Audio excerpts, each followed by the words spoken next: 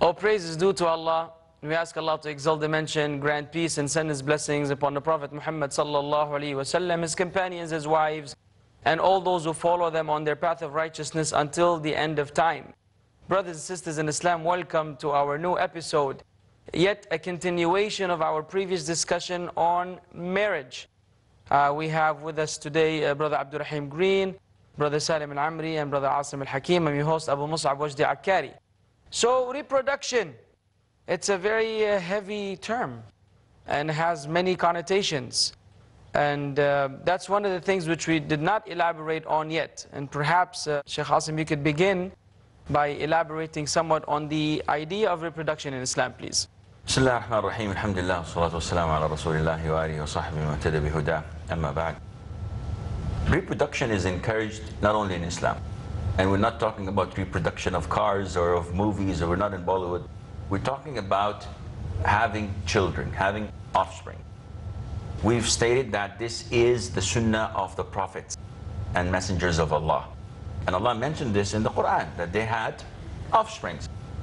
We mentioned also that the Prophet ﷺ encouraged the ummah, not only individuals, he encouraged the ummah to reproduce. In the hadith of Ma'qal ibn Yasar, may Allah be pleased with him, he said that the man came to the Prophet ﷺ, and he said that, "O Prophet of Allah, I found a woman who is of noble lineage and she's beautiful, but she does not bear children. So can I marry her?" And the answer was negative. So the man asked the Prophet again, ﷺ, and the Prophet said no. And the man asked the Prophet ﷺ for the third time, insisting, "Come on, this is a catch. She is of noble lineage, she is rich, she is beautiful. What can a man ask for more? But she does not bear children," which means that she was divorced and she could not bear children. And the Prophet again said, "No, marry those women who are fertile and loving and caring, for I will boast with your numbers on the day of judgment." Is this advice of the Prophet, or is this a prohibition from him? Well, it's a good thing that you've asked, because there might be some sisters out there thinking, okay, this is harsh for me. The hadith relates to someone who was not married before, who has no children. But no one in Islam says that it is prohibited to marry a woman who does not bear children. No one says it's prohibited. If you do not have children yourself, it becomes not recommended. But if you have children, definitely as a recommendation, yes, you can go and marry someone who is... So I mean, the emphasis of the hadith here is to multiply. Yes, and that the Prophet stated this in a very eloquent way. Marry the woman who's fertile and loving and caring, not only fertile.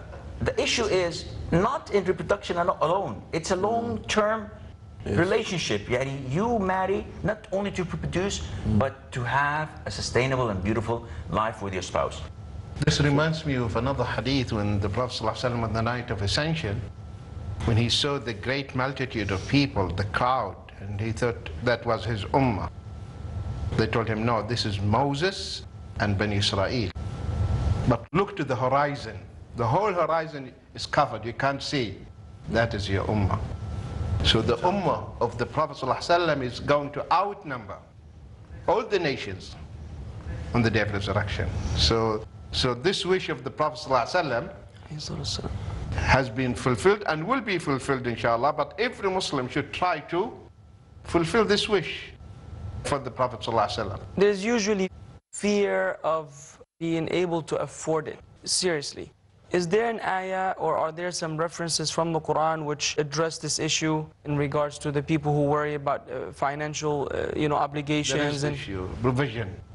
See, subhanAllah, the Arabs before Islam used to kill their children out of the fear of poverty. So Allah subhanahu wa ta'ala revealed regarding that, وَلَا تَقْتُلُوا أَوْلَادَكُمْ مِنْ إِمْلَاقٍ. There are two ayah. مِنْ إِمْلَاقٍ نَحْنُ نَرْزُقُكُمْ وَإِيَّاهُمْ. The other ayah, وَلَا تَقْتُلُوا أَوْلَادَكُمْ خَشْيَةَ إِمْلَاقٍ نَحْنُ نَرْزُقَهُمْ وإياكم. وإياكم. And see the beautiful and the about these two ayat. The first ayah, وَلَا تَقْتُلُوا أَوْلَادَكُمْ, do not kill your children. Min imlaq, because of poverty. Poverty exists. نَحْنُ نَرْزُقُكُمْ, we provide you. And he mentioned the parents first, because the human being is selfish by nature. So I want to survive. Let the child die, no problem. This is the nature. So Allah addresses this. He said, نَحْنُ نَرْزُقُكُمْ, we'll provide for you, and as well for your children.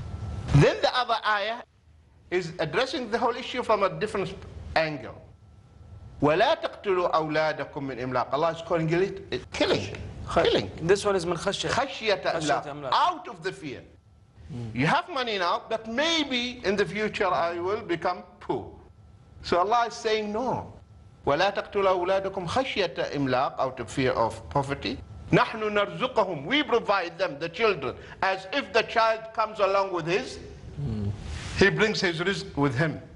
So we Muslims, we should not think or get worried about the issue of the rizq and the issue of your lifespan, your life. Two things they worry a human being: death and provision. And these two things are in Allah's hand. I think it's quite interesting as well, Sheikh. These are in Allah's hand. And Allah, because He knows that many of us are doubtful, He gave us the assurance. وَفِي السَّمَاءِ رِزْقُكُمْ وَمَا تُوعَدُونَ. This is enough.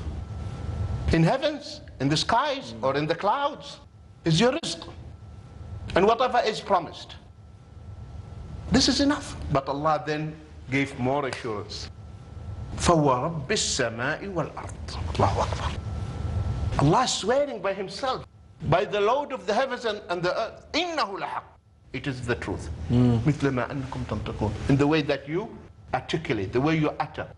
You are sure when you are talking that you are talking. There is no doubt. So your rizq has been guaranteed when you were still a despicable drop of semen in your mother's womb. First of all, I would like to point out that actually this, the idea that we are so overpopulated we can't feed everybody is a myth. There is plenty of food. In England, just England alone, we throw away enough food in a year to feed the whole of Africa.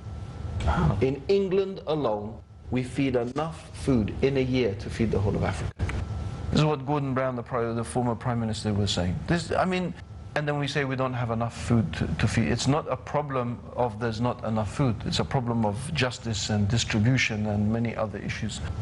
And I think so it's not only a personal issue, people feel, personally, but also collectively there's this paranoia that, oh, how will we feed the human beings?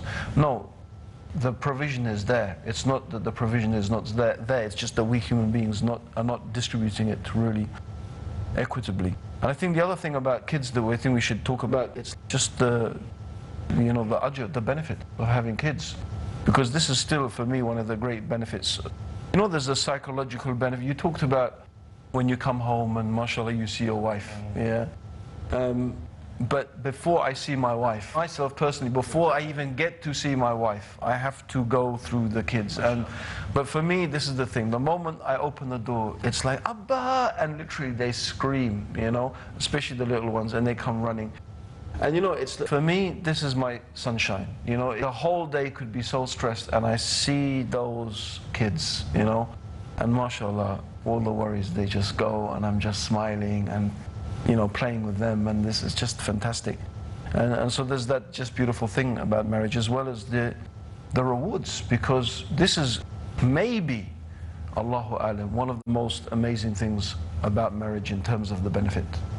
Because every child you have, you teach them Salah, you teach them Quran, you bring them up in Islam, you get rewarded for all the good things they do without their reward being taken away. And then when you die, they are making dua for you. They can do other things for you. And so, mashallah, the Shaykh, the hadith, if you'd like to quote it on something only benefits the... Yes, yeah, but the hadith of the three daughters, one has 3 daughters, that takes him to the Jannah. MashaAllah. You have 3 daughters and you bring them up Islamically and you take care of them. That's the guarantee for you, And he said, inshallah. how about three? You said, And two. And two. And the Prophet said, and two. And the companion said, if the Prophet would have said one, he would have said, yes. Yes. With the grace of Allah, I have 13 of them, so I hope, inshallah, that I will be protected from that. The girl especially, but generally your offspring, is a comfort to the heart. Yani this feeling, I remember when I got married ages ago, I had my first daughter, and I used to say to my wife, well, I remember it as if it's yesterday, subhanallah. That when will the time come when my little infant child will grow up to be 6 or 7 years of age, and whenever I come to the house, she'll take my bag and hugs me and cuddles me. And that was yesterday. Now my daughter, mashallah, she's doing her master's in Islamic studies in the University of Medina, mashallah, and she has 2 children of her own, yet she still is the love of her daddy, mashallah. alhamdulillah. And it's a great blessing. But not only that, the hadith you were referring to, the Prophet said, alayhi salatu wasalam, when the son of Adam dies, and yani, Abu Mussab knows this hadith, we can go on. Perhaps it would be advisable if we address it after the break. We can have a short break, and just so we can give it its due right, inshallah ta'ala, just after the break. So stick around, we'll be back soon. Assalamu alaikum wa rahmatullah. A way of life, a way of life, Assalamu alaikum wa rahmatullahi wa barakatuh. Welcome back. Yes, you were going to say something about a hadith, and I had to interrupt you, so please go ahead. We know that our cause, reason for being on this earth is to worship Allah Azza wa Jal and eventually either go to paradise or to hell. May Allah Azza wa Jal prevent us all from, and the viewers, from going to hell. Ameen. So one would assume that it would be normal and logical to do everything that gets you closer to paradise and as far as possible from hell. One of the reasons for getting you closer to paradise is to have good children. And if you have one, the possibility is less than when you have 10, for example. Why? Because the Prophet ﷺ tells us that when the son of Adam dies, his good deeds are interrupted, are over. Because he's not able to pray, he's not able to fast, except of 3 things. The Prophet tells us, ﷺ, a continuous charity, sadaqatun jariyah, like digging a well, building a masjid, supporting a TV channel, Islamic that is, Islamic TV channel, printing a book. This is part of the thing that people would circulate among them. Then the Prophet says, أو علم ينتفع به. Knowledge, a form of science that people who come after you will benefit from. So we pray to Allah Azza wa Jal that our discussion here is one of that, and this is one of the greatest motives for us to have as many, because we know that when we are in our graves and people are watching it, not only they have a laugh, but inshallah they'll benefit out of it. And this is the reason that drives us to do it. And thirdly, the Prophet says, وَوَلَدٍ صَالِحٍ يَدْعُو لَهُ. A righteous offspring of his, whether boy or girl, because walad in Arabic refers to both genders. وَوَلَدٍ صَالِحٍ يَدْعُو لَهُ, that supplicates to him. Now, if you don't have children intentionally, you don't want them, and you're working not to have them, you'll miss this great branch of good deeds and reward. If you are tested by Allah not to have them, this is from Allah. Allah Azza wa Jal will reward you if you have the intention to have children for this reason. And the more you have children, the better it is. And for the one who Allah decrees is barren, then the person should understand the ayah very well. وَعَسَىٰ أَن تَكْرَهُوا شَيْئًا وَهُوَ خَيْرٌ لَكُمْ وَعَسَىٰ أَن تُحِبُّوا شَيْئًا وَهُوَ شَرٌّ لَكُمْ وَاللَّهُ يَعْلَمُ وَأَنْتُمْ لَا تَعْلَمُونَ. Perhaps you may hate something and it is good for you, or perhaps you may love something and it is evil for you, and Allah knows and you know not. So these issues, because sometimes they create a problem in Aqidah, we have to understand that for that particular individual, it's mercy from Allah that they don't have children. And for that other individual, it's mercy from Allah that they have children. Allah knows and we know not. And it's a test. No, ultimately. And that is why having a lot of children is beneficial because, as Shaykh Abdur Raheem mentioned, Akhi, imagine that your children, you taught them, and this is what one of the scholars emphasizes on. He said, whenever your child is growing, be the most careful person to be the first one to teach him the Fatiha. Why is that? He says, because from now on, every time he recites the Fatiha in his prayer, you'll get the reward.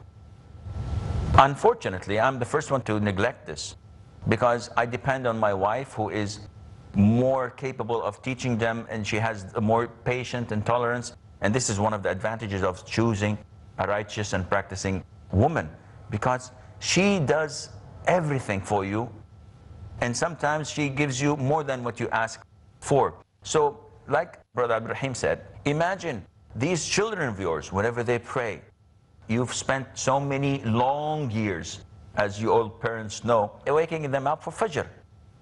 And it is horrendous. But at the end of the day, look at the fruits. They pray Fajr on their own. They pray Dhuhr, Asr, Maghrib, Isha. They offer voluntary nawafil prayers. They fast. They do this. All of this because you taught them this.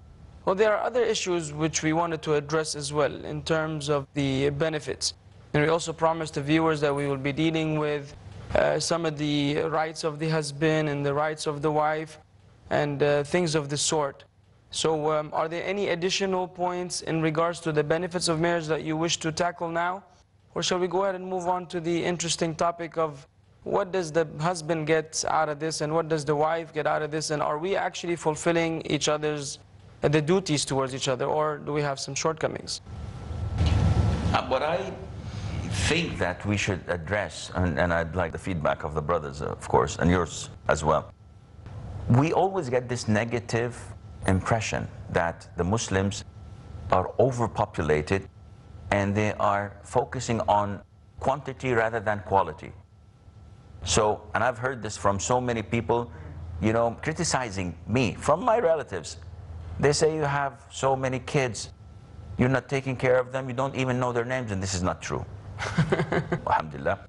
But they criticize the fact that we have so many kids. And they say, instead of having so many of them, have one or two, but work hard on making them in a good quality, like fashion. So, I don't know if you've ever heard this before, and I don't know if you have. Many times. I get this many times, especially mostly from my non-Muslim mother. She keeps bringing this topic up again and again. Sheikh, I found actually the opposite is the case. I found that having many kids in the house actually increases the quality. I don't find academically or spiritually or even financially, I don't notice this deficiency at all. In fact, what I've noticed is, mashallah, the kids are generally very happy in a way that I have not seen. I said to my mother, I ask you one question. I said, did you see a family as happy as our family? And she didn't know what to say, because you find anyone who comes to my house, you see the kids, they're all playing with each other, they're all sitting, teaching each other, so the big ones teach the little ones, they all, it's really beautiful. It's school, a nice school, not a school without the bad things. So, I mean, this idea of, you know, quality, not quantity, actually you find that often kids in small families, they get lonely, they have many problems that you don't find in bigger families. I don't know if there's any hard and fast rule, but this is my personal experience. What's your experience, Sheikh? There are facts in life. I mean, for example, I recall now that in our family, I mean, the parents, they are illiterate. And their children, they were scoring the highest mark over the country. Okay? And mashallah, they are doing well in their life. So this has nothing to, I mean, they are illiterate, they don't know anything. Okay? So it is relevant, and we should not be, I mean, intellectually brainwashed and accept and buy such a stuff. These things are quality, quantity, resources are limited. No, because Allah is the provider. We Muslims believe, as Sheikh mentioned, that Allah subhanahu wa ta'ala in this planet sufficient food. Yes, there is a famine in this area or that area. But what is the main reason? It is a test for those who are well off. They should. It is the greed. And the same times you see they are dumping millions of tons Yes. every year into the ocean to maintain the price of the wheat. And then they say there is poverty and... There's another interesting thing. I don't want to spend too long on it, but I think the viewers might be interested about this topic, that in Europe, they have adopted, not as a policy, just as their culture, to have 1 or 2 kids. Now, it's actually become a very big problem economically. Because if you think about it statistically, you need more children in order to fill the future generation so that there are people working, and so that they will be able to support those people who are now young when they get older. So you need a constant renewal, and you need to have more than 2 children, because if you have 2 or less than 2, it's not enough to renew. So basically what economists have figured out is that I think it's about something like this: if 35% of your population reaches the retirement age of 65, the economy of your country is no longer viable. Your economy will not be able to sustain itself. And it's very interesting that in Italy and in many Norwegian countries, this is exactly the problem that they have. Germany is exactly that. The people are refusing to have more than 1 or 2 kids. They're refusing. Because why? In the West now, they have indoctrinated everybody that if you're a woman, you have lots of children, you're a mother, you're a housewife, you're a slave, you're a, and all for what? No one should be imagining that this is for the liberation of women. No, that's rubbish and that's lies. It's economic. All they thought is, we've got half the population not working, not contributing taxes, not buying and selling. Let's get them into the workplace. They can earn money and we'll be richer as a nation. This is what it's about. But they didn't think ahead and think, oh, if the women are all working and don't have kids, what's going to happen to the future? Retirement age used to be 60. This is why. This is the reason why. Okay, because this is the only way they're fighting. And England is one of the countries that doesn't have a problem because we have a lot of immigration.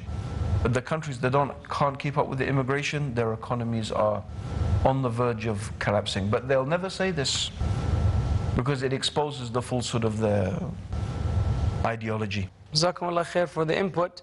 This will not be the end. Inshallah, there will be more episodes pertaining to marriage and issues of marriage and children in particular.